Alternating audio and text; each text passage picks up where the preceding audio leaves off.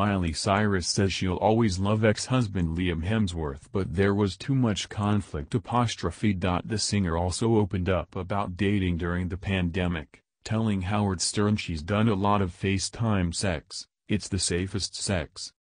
Miley Cyrus is getting candid about why her marriage to Liam Hemsworth didn't work out.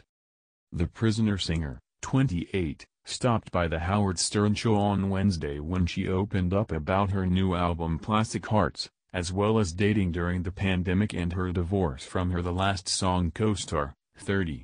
Cyrus and Hemsworth tied a knot in December 2018, and Hemsworth filed for divorce months later in August 2019, citing irreconcilable differences.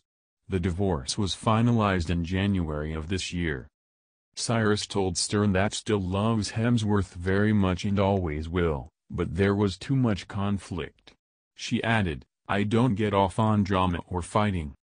I don't know if we ever really thought we were actually going to get married," she said, recalling how losing their Malibu home 2 years ago in a wildfire impacted their relationship, "Me being an intense person and not wanting to sit with it and not wanting to go, you know. What could be purposeful about this?